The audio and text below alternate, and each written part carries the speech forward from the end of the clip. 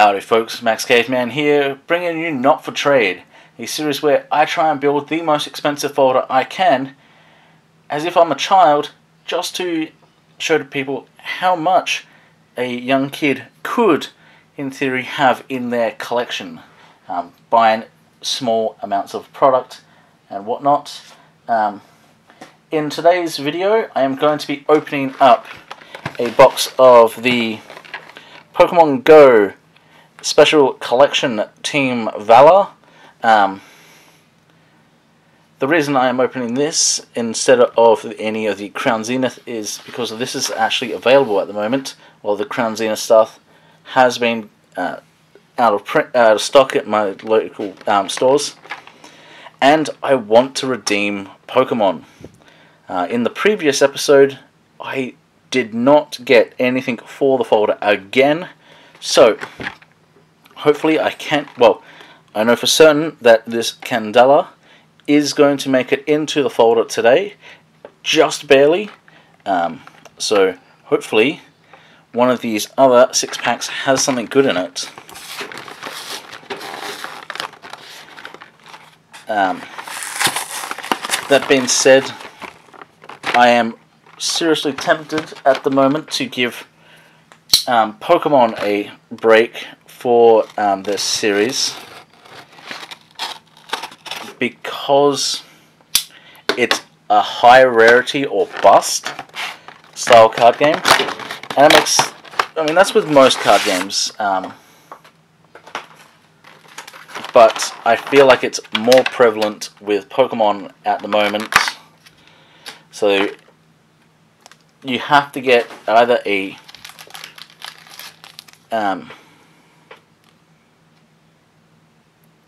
full art like this, and above, oops, let's see if I can get this in focus, a full art like this, or hopefully a V Pokemon that isn't one of the low ends. And I have been pulling a lot of the low end Vs at the moment. So I do also get this pin. I am not counting this. Some people might think you get that. You do get a code card. I will put that out for whoever grabs it.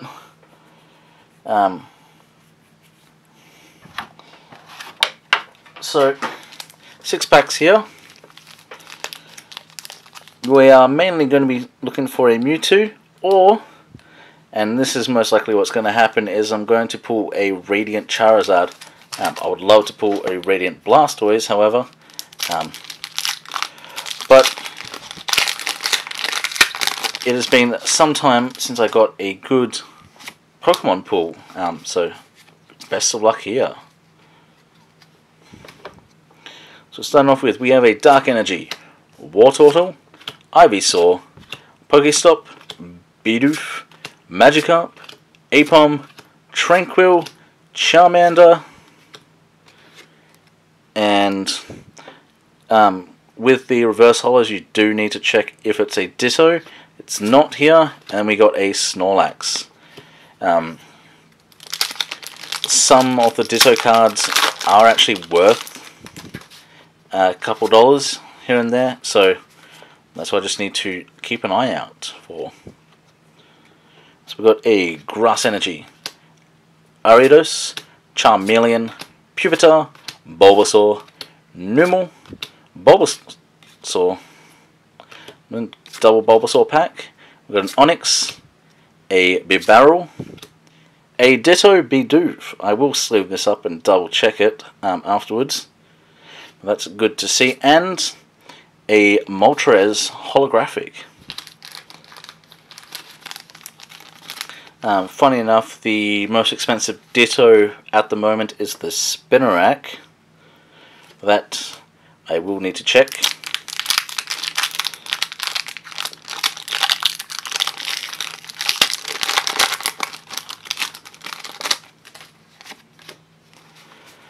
I felt like at the start of this video that I didn't explain the series well enough. that's something that I feel like I need to definitely work on. But here we go. We got a Lightning Energy, Candela, a regular version. We got a Slowbro, Blanche, Numel, Bulbasaur, Onyx, B-Barrel, Slowpoke, a reverse Ambipom, and an Alolan Executor V. I will sleeve this up just in case.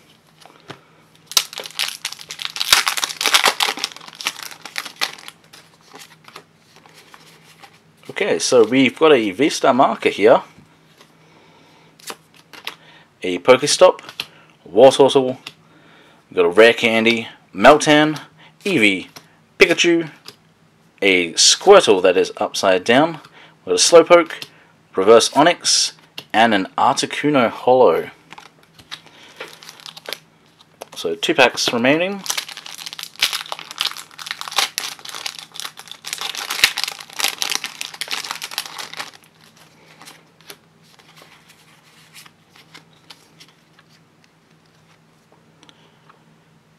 Okay, we've got a Fire Energy, Pokestop, Slowbro, Candela, Eevee, Charmander, Apom, Bulbasaur, Numel, we got a Snorlax Reverse, and a Dragonite V.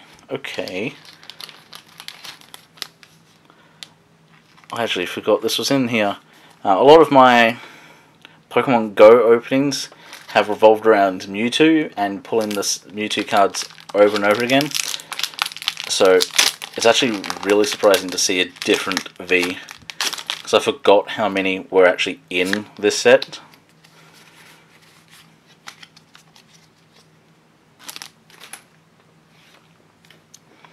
Okay, so starting off with, we've got a Psychic Energy, Slowbro, Lunatone, Ivysaur, Charmander, Bidoof, Wimpod, Pidove, Magikarp, a Reverse Numel, no Radiant Pokemon. Okay, so this is the final card here for the opening. We have a Blissey Holographic. So that is it. So guaranteed to get this Candela into the folder. Just need to double check with the Dragonite Executor and Bidoof. The Candela is only just over $2, so it barely makes it in. And it didn't really matter which one of the promos, which version I chose. They're all within. They're all going to make it into the folder regardless. This was the middle one. Spark being the most expensive, just by like 20 cents or something like that. But that is this video. I do have a slightly, well, a bit of a unique one for next time, and that is going to be prize support, which will be interesting. Basically getting what would be the prize support for the events that, if you were to attend, that's what you would most likely get. That being said, I'll go into a bit more detail next time, and so, well, that will be an interesting one, because I'll be doing multiple different card games, so hopefully you'll come back to watch that one. Enjoy the rest of the day, and I'll see you all next time. See ya.